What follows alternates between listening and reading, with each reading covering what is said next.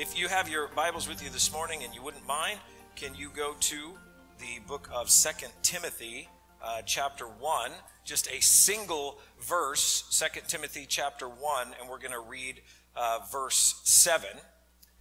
And so there was this lady, and she had joined a Weight Watchers club. And she was, going, she was pretty faithful and everything, but she went to her latest meeting and she was very, very upset because she was still gaining weight and she couldn't understand what was going on, and she was very upset. And so, in their club, they get together and they encourage one another and they talk to one another and stuff. And so they began to ask her about her previous week and everything. And so, she admitted that it was her husband's birthday, and so she had baked him his favorite cake.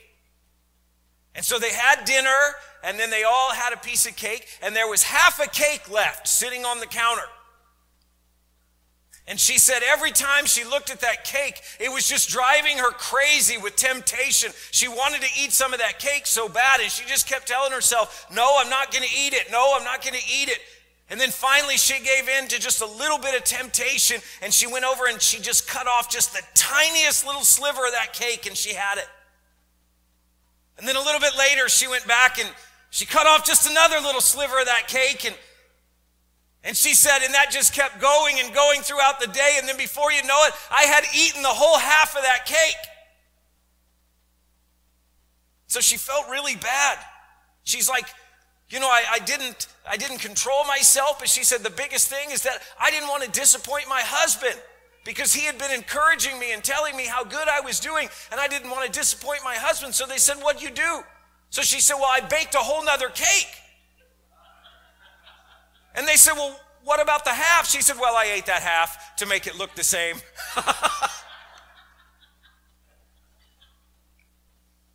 How many know that willpower and self-control and discipline and moderation and all of those things, how many know that's a biblical concept? The Bible talks about self-control and it talks about discipline a lot. And all of these things are a biblical concept.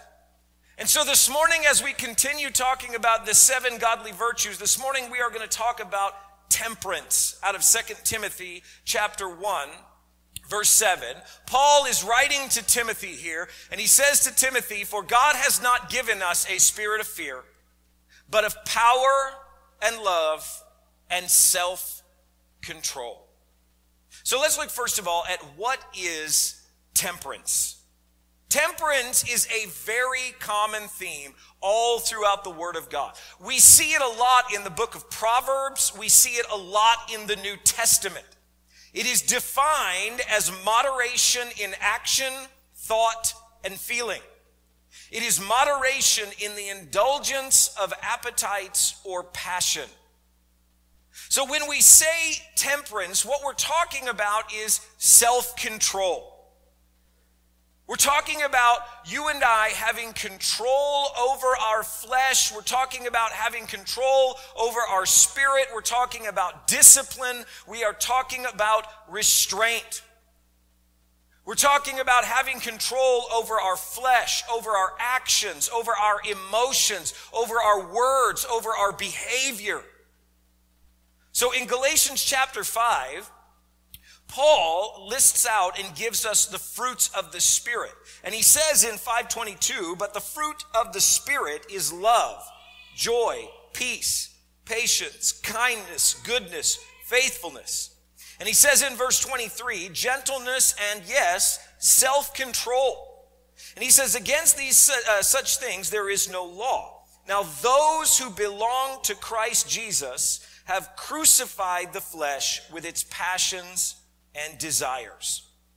So Paul says that we are to have self-control, that we are to crucify our sinful passions and our desires. See, self-control is paramount to living a righteous lifestyle. It is impossible to please God without it. Many times we walk around in our Christian faith and we say, well, I just don't understand why God is not taking the temptation away. If God wanted me to stop doing this, he would stop putting this temptation in front of my life. See, our sinful nature does not magically disappear when we become a Christian. We are going to battle with sin. We are going to battle with temptation until Jesus returns. One day when we are given new bodies, the Bible tells us that the corruptible will put on the uncorruptible. There will come a point, there will come a time when we go to heaven, when we are with Christ, when we will no longer struggle with these things. As Nicole was saying this morning, that he will wipe away every tear. There will be no sickness, there will be no disease, that sin will no longer be a part of our lives. But until that point, we are going to struggle with sin. We're going to struggle with temptation. Temperance is about mastering our desires and passions. It is about you and I ruling over our sin. God says to Cain in Genesis 4:7, he says to him, if you do well, will not your countenance be lifted up? And if you do not do well, he warns him here. He says, sin is crouching at the door and its desire is for you. And he makes a very clear and pointed statement to him. He says, you must master it. In other words, he says to Cain, you must rule over sin, not the other way around. You cannot allow sin to rule over you. Paul says in Romans 6:12, he says, therefore, do not let sin reign in your mortal body so that you obey its lust. And do not go on presenting the members of your body to sin as instruments of unrighteousness, but present them to God as those alive from the dead, and your members as instruments of righteousness to God. For sin shall not be master over you. In other words, Paul is saying that when you give your life to Christ, there is a shift in our attitudes, behaviors, words, actions. There is a shift in our spirit, in who we are. And no longer does sin rule over us, but God's Spirit. When the Bible talks about being born again, right?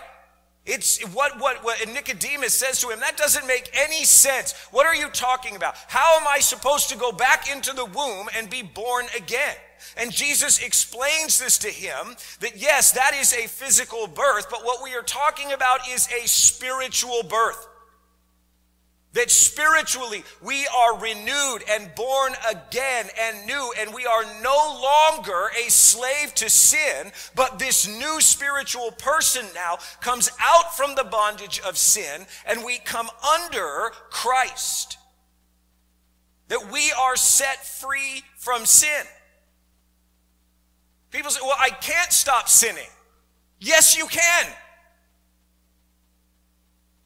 Does that mean that you're not going to have failures? Absolutely not. But yes, we can stop sinning. Jesus Christ died and shed his blood so that you and I can come out from under that bondage and have a new life and be set free from sin.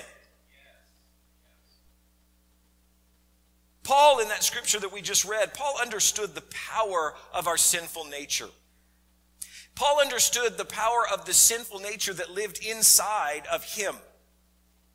That these two natures are struggling against each other. Paul understood that there is a spiritual battle going on inside of him and inside of each and every one of us. He understood that even though Christ reigned in him, his sinful nature still existed. Paul makes some very interesting statements in Romans chapter 7. And in verse 15, he says, for what I am doing, I do not understand. For I am not practicing what I would like to do, but I'm doing the very thing that I hate. Verse 18, he says, for I know that nothing good dwells within me, that is, within my flesh. Right? He's talking about the sinful nature. For the willing is present in me, but the doing of good is not. In other words, Paul says, I want to do what is right and good, but there is this battle and struggle in me, and my flesh really wants to do the things that I don't want to do.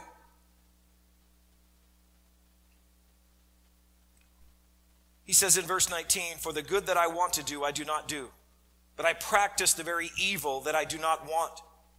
But if I am doing the very thing I do not want, I am no longer the one doing it, but sin which dwells in me. Now that scripture can be misinterpreted in the sense, and people have, and they say, well, it's not my responsibility when I sin. It's that sin nature that's in me, and that's not me because I'm a child of God. That's that sin nature, so I'm not responsible for it. No, that's not what Paul is saying. Paul is saying that there dwells within him a sinful nature. These two natures, one that wants to please God and one that wants to please the enemy and sin and reject God. And he said of these two spirits, he said that is the spirit that is doing these things that I don't want to do.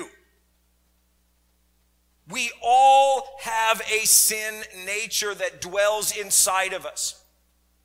Its desire is to separate us from the love of God. If we are going to live a right and righteous and good lifestyle, it requires sacrifice. It requires discipline. It requires bringing our flesh into subjection, denying our flesh. It requires temperance. Jesus says in Luke 9:23, he says, if anyone wishes to come after me, he must deny himself and take up his cross daily and follow me. In other words, you and I have a part to play in this. We cannot just simply walk around and say, okay, Jesus, take it all away. I got a bottle of Jack in my hand, but Jesus isn't taking it away, so it must be okay. When Jesus says, I have died on the cross to give you the power to deny your flesh and say, no, I'm not going to do that. Let's look secondly at, are you and I temperate? The opposite of temperance is self-indulgence. Self-indulgence is defined as the habit of undue gratification of one's own passions, desires, or taste, with little or no regard to the cost of others. That's very interesting. I mean, obviously we could see and define what self-indulgence means, but it's interesting that the secular definition of that includes that phrase, with little or no regard to the consequences or who we may affect or hurt in the process of desiring and getting what we want. How many of you have ever heard of the Church of Satan? Okay, that's a real thing. Obviously, it's been around for a long time. They've done, they go out and they protest and they do all sorts of things. They've been around for a long time. And they have 9 fundamental beliefs in the Church of Satan. Okay? Like, the Assemblies of God, we have 16 fundamental truths. These are the things that we are the very fundamental beliefs that we believe. That Jesus died and rose from the dead, etc., etc. They have 9 fundamental beliefs in the Church of Satan. But the one that is the most common, the one that you hear the most, it is the number 1 in the list, is self-indulgence. It says, Satan represents indulgence instead of abstinence. Nothing is to be gained by denying oneself pleasure. Religious calls for abstinence most often come from faiths that view the physical world and its pleasures as spiritually dangerous. That's because they are. It goes on to say, Satanism is a world-affirming, not world-denying religion. In other words, what they believe is that our sin, they don't deny that there is a sin nature in us. What they believe is that that sin nature is a good thing. We've been created with a sinful nature, and that denying that sinful nature is going against the way that we were created. And that you and I, coming from a religious belief, denying all those things are just wrong. We are denying who we are as a person. That we should indulge that sinful nature. It's good, it's who we are, it's right, and it should be embraced. It's kind of like Marxism and communism.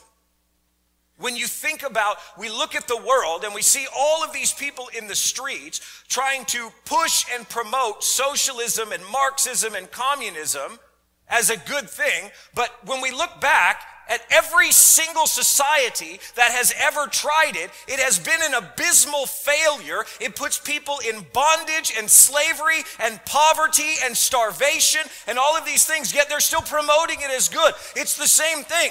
We know what the end game of self-indulgence is. It leads to broken homes, broken marriages, alcoholism, drug use, and everything else that you could possibly imagine. There is nothing good that comes out of it, yet we are so blind to it. They believe that self-indulgence is a strength, that it is empowering, but the reality is it is the exact opposite. It is the weak man who cannot say no to his flesh. It is the weak man that cannot deny his every instinct and impulse. We see men going around and touting how many girls they've been with as if they have done some great and wonderful thing. My dog can do that. It does not take strength to go out and do anything that you feel like doing. It takes strength to deny yourself those things and say no. It is the weak man that cannot control his behavior. It is the weak man that cannot control his emotions. It is the weak man that cannot control the words that come out of their mouth. Self-indulgence promotes the worst and most wicked parts of humanity. Aristotle said the self-indulgent man craves for all pleasant things and is led by his appetite to choose these at the cost of everything else.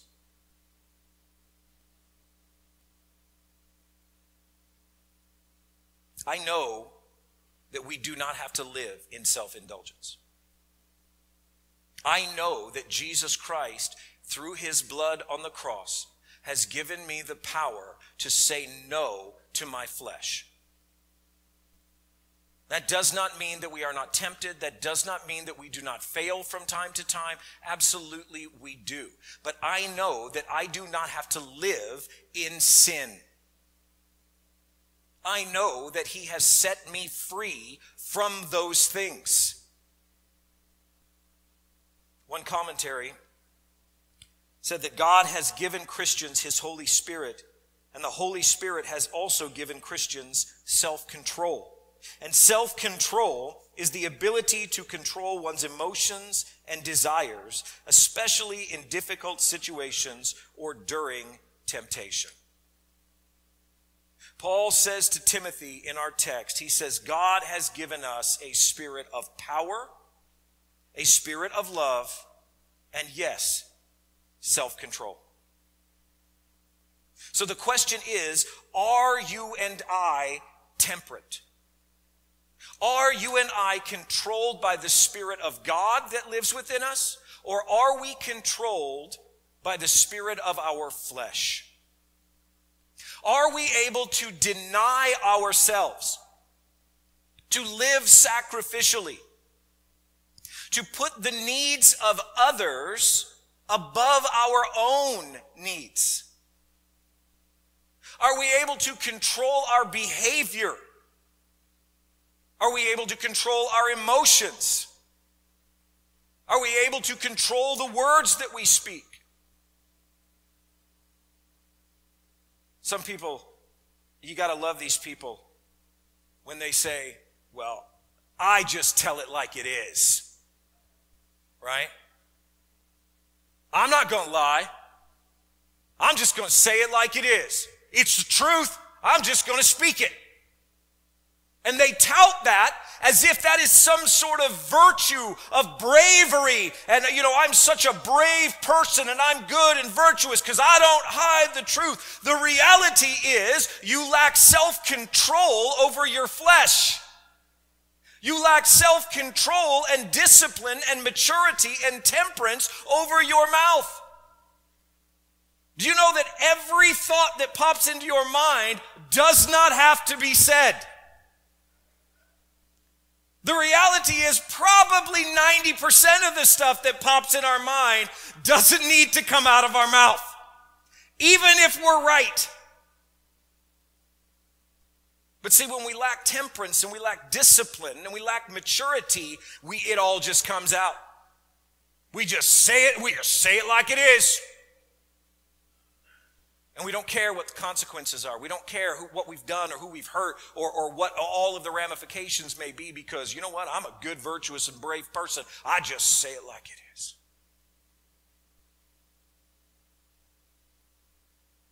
James says in James 1:26, if anyone thinks himself to be religious and yet does not bridle his tongue, but deceives his own heart, this man's religion is worthless. New American Commentary said, an unrestrained tongue is a highly destructive force and an instrument of deception. It goes on to say, control of the tongue stands for control of the whole self against temptation to indulge evil desires, to become deceptive about one's own double-mindedness. Let's look lastly at embracing temperance. How many know that our sinful nature that is battling inside of us has one objective and one goal? What is it? To separate us from the love of Christ. To pull us out of God's will. To get us to indulge and embrace in sinful behavior and get us as far away from Christ as possible and ultimately take us to hell. That is the goal and objective. And there are two spirits battling inside of us every single day. The Word of God does not deny this. The Word of God does not paint some glorious picture of once you give your life to Jesus, everything's just going to be perfect and rosy. You're never going to have any struggles or any problems. You're never going to sin or lie and everything. You're just going to skip daisies and down the yellow brick road and everything's going to be wonderful. Whoever preaches that to you, whoever tells that to you is a liar, and they do not know the Word of God. The reality is when you give your life to Jesus Christ, the struggle is going to increase. The enemy is not going to like it. It is going to come against you hard, constantly, and do anything that he can to drive you away from Christ.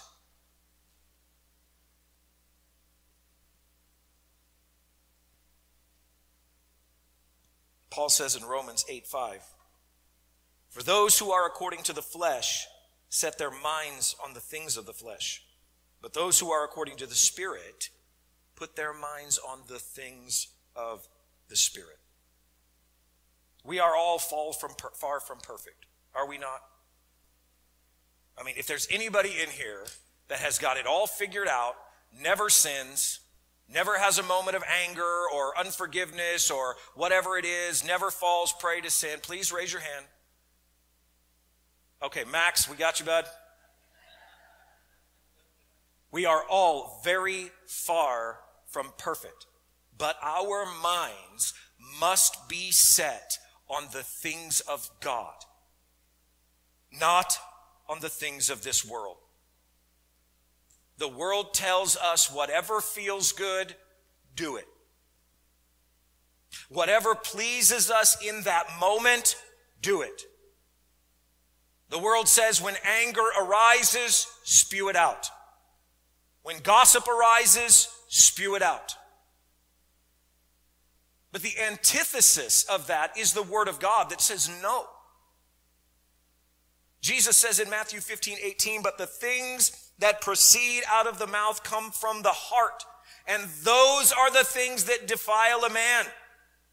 For out of the heart comes evil thoughts, murders, adulteries, fornications, thefts, false witnesses, slander. And these are the things which defile a man. In other words, it is not the things that come in. Yes, temptation comes. Yes, thoughts come into our mind. Yes, we see things and things happen all around us. It is not until we begin to react and respond to them. It is what comes out that is the problem. I may be tempted, but that is not a sin. It is not until I allow my flesh to take over and I begin to act on it. There's where the problem comes in. It is what comes out of our mouth, our actions, our words, our emotions. That is the problem. Well, if God didn't want me to do it, he'd take the desires away. You are reading a Bible that I have never read. Please let me know what version that is. But if you don't think that is a predominant ideology in the modern Christian movement, you're crazy, because it is. God wants me to be happy. God would never cause me to suffer, deny myself. Yes, he would. All throughout the Bible, Jesus over and over again says, deny yourself, take up your cross, follow me. We have to understand that you and I have a part to play in all of this. When we give our lives to Christ, we surrender ourselves to him and his will.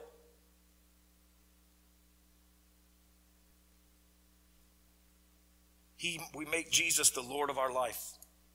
So I have a question for you. How is Jesus the Lord of our life if we continue to live in self-indulgence? If we were an objective person, we just began to step back and watch somebody's life and watch how they live, how they behaved, how they spoke, how they interacted with people, and we clearly saw that they indulged in sin and their flesh all the time, what would we say? Is that a person of the Spirit, or is that a person of the flesh? Well, don't judge me. I'm not judging you. I'm making an observation. How can we say that Jesus is Lord of our life if we are still indulging in sin continually? If we continue to pursue the desires and lust of the flesh, how can we say Jesus is Lord when clearly he is not? If Jesus is Lord, we accept and obey his words over ours. We accept his will over ours. Paul says in 1 Corinthians 9:27, but I discipline my body and I make it my slave, so that after I have preached to others, I myself will not be disqualified. The Bible says that he puts his flesh under subjection to his spirit. How many of you have ever fasted? That is the most miserable thing in the world. I'm telling you, I hate it. When we were in Las Vegas, Nevada, we used to fast for 3 days, twice a year. Whole church, well, most of the church. And it was, I'm telling you, nothing. Like some people fast, but they still, do this or drink certain drinks or whatever. No. Nothing but water.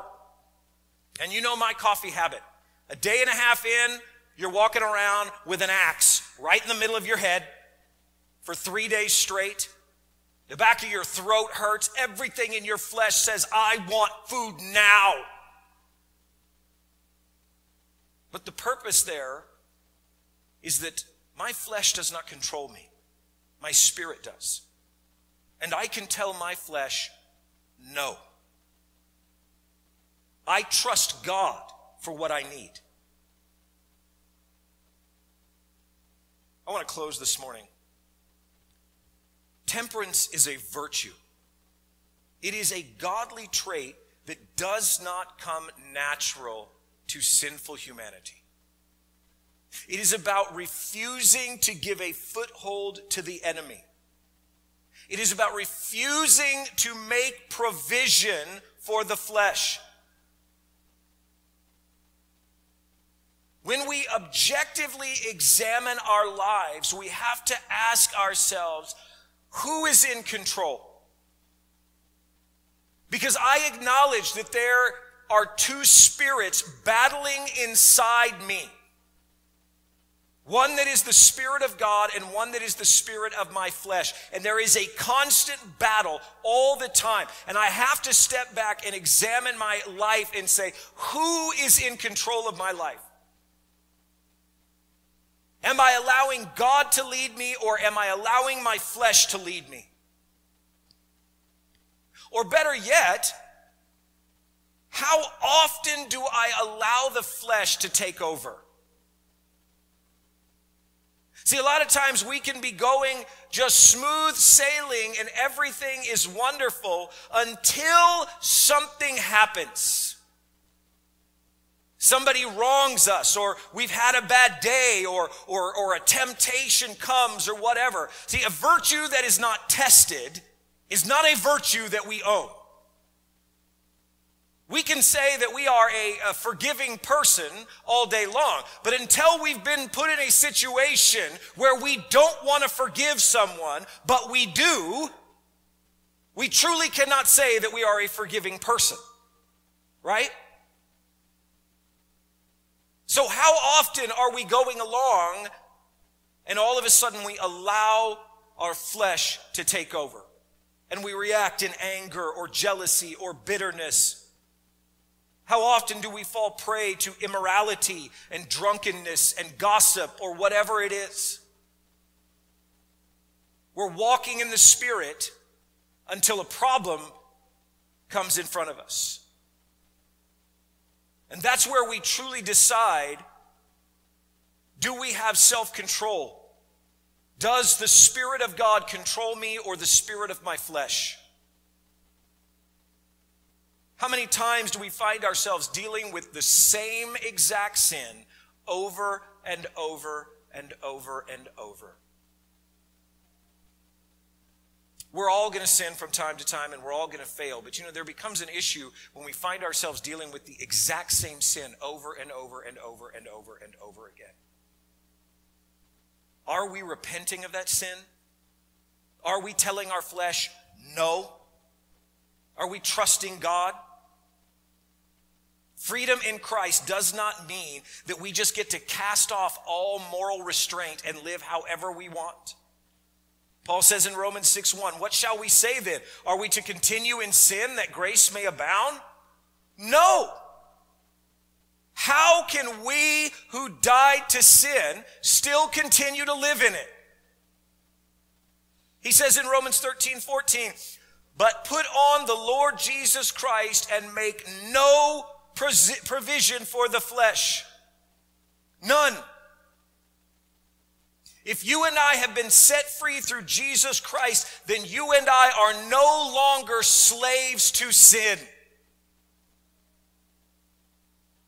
We must make every effort to live righteously before God and to bring our flesh under subjection, to deny our flesh and take up our cross and say, no, I'm going to do God's will. I'm going to obey God's Spirit, even when I don't feel like it. Even when everything in me says, no, I want to go down that road, I'm going to say no, and I'm going to obey Christ.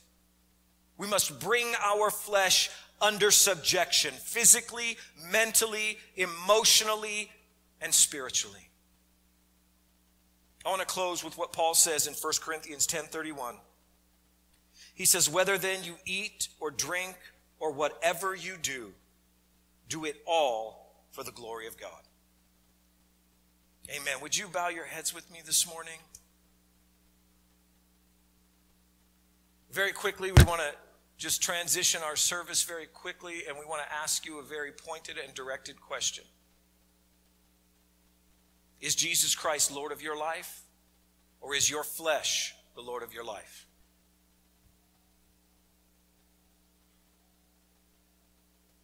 If you were to stand before God this morning, would he say to you to enter in, or would he say, depart from me? If Jesus Christ were to blow the trumpet and return tomorrow, would you be taken to him, or would you be left? Is your heart right with God this morning? If it is not, I want to ask you, every head is bowed, every eye is closed. This is the most important part of the service. This is the most important part of our lives. Are we a Christian? Are we right with God? If you're not, simply lift up your hand and make that acknowledgement this morning that I want to get my heart right with God. I want to be a Christian. I want to obey God.